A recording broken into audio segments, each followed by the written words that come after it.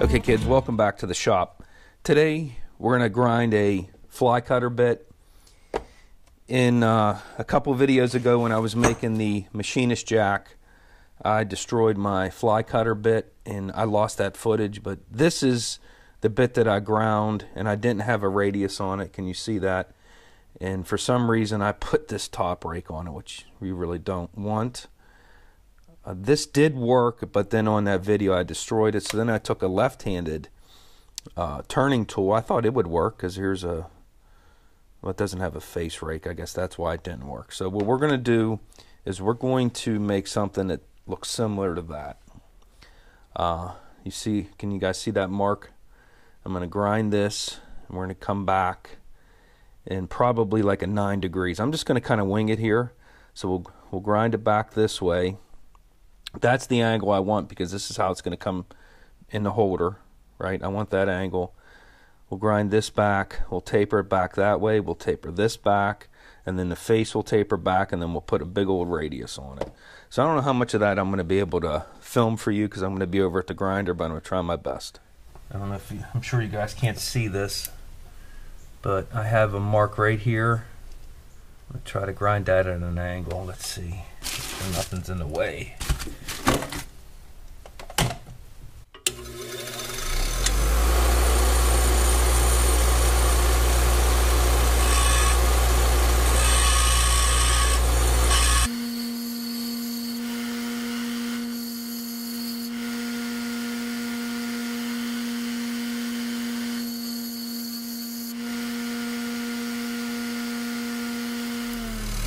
This is the cutting edge, so I'm going to do that. So now, oh no, I got to come back more. No, I don't. So let's do the bottom now.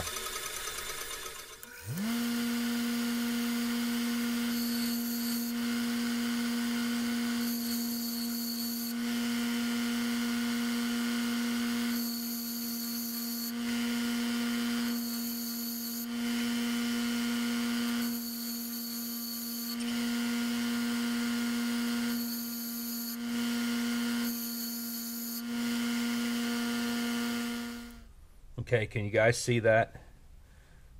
So this is actually going to be the cutting edge. See, that's my relief. This is the relief here, and this is the face. So now let's put a big radius on that thing. Maybe I'll try to get more of a face angle here. Let's try.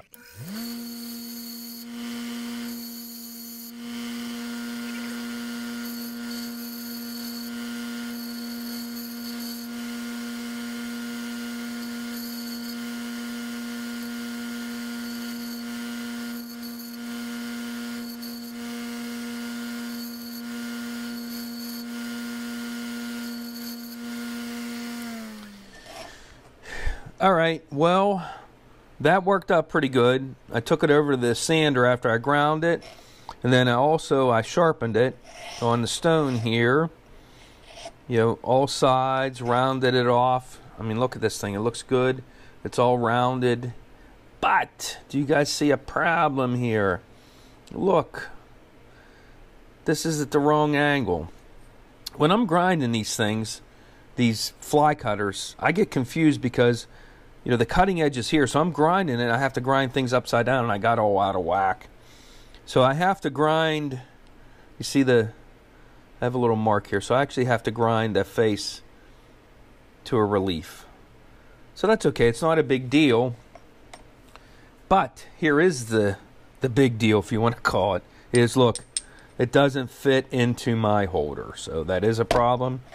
So what I did off camera is I took some smaller piece of high-speed steel and I ground it, okay?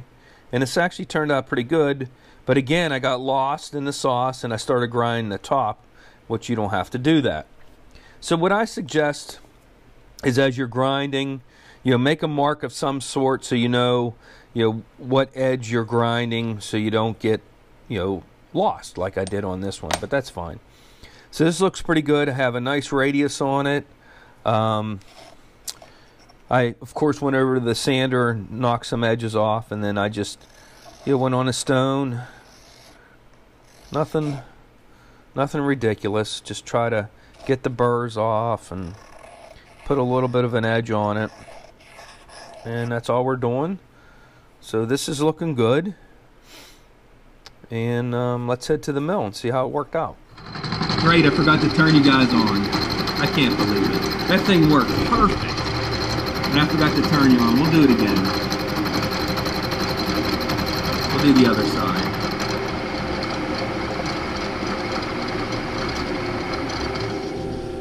Wow, that looks good. Holy smolies. Look at that finish. I like that. Now, I hand fed that. Let's spin this over and let's do the other side. I'll turn it on this time.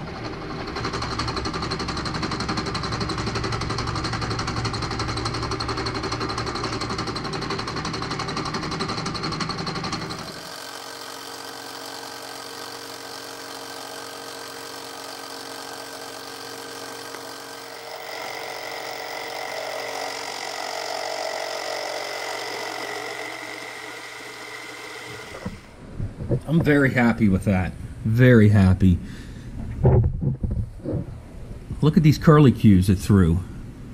Look at these things. Nice and blue, so that means I was taking a pretty good cut. Really, I wasn't, but that's a small cutter. They're curled up good. Let's head over to the bench and check out this finish. I'm going to tell you what, that went really well. I don't know if you guys see this finish. I think this was the first one. I'm pretty sure. I hand fed this one. So this one isn't as smooth. This one I used a power feed. I don't know what's going on here. Can you see that? I'm thinking that's where it went off. Or, you know, it was ending. It was cutting this direction. I know that if you look at the video, the cutter wasn't centered. I don't know if that made a difference, but I sure am happy with that finish. The cutter, it's a little dark. Probably needs sharpened again. And I don't know if you guys can see this, but it was throwing these nice little curly cues, and they are dark, you know, so they're blue. You see that blue in there? So it was doing, look at that, there's a bunch of those. It was doing what it should have done. I will sharpen this again, but man, I think that was a success. So hopefully you guys got something out of that. Now don't get caught up too much in the angle. You saw I was just grinding it. I'm just kind of guesstimating. You know, if you look at things, it says 9 degrees. But one thing I read is you have to have a nice big radius, and that's what I did. And man, that turned out well. I'll sharpen this up with a stone. I'll keep it nice and sharp like you should with any of your high-speed tools. This one will work if I get it won't work. I have the wrong angle. I'll regrind that and get another holder. So there you go. Oh, and by the way, what I'm doing is I'm not done with this. I'm not done with the machinist jack. I am going to finish this one that I started before. You guys didn't like this, and you know how I know you didn't like it? I didn't get very many views. So I am going to finish this one. That's why I did this. Hopefully you got something out of it. Hopefully now you know how to grind a fly cutter.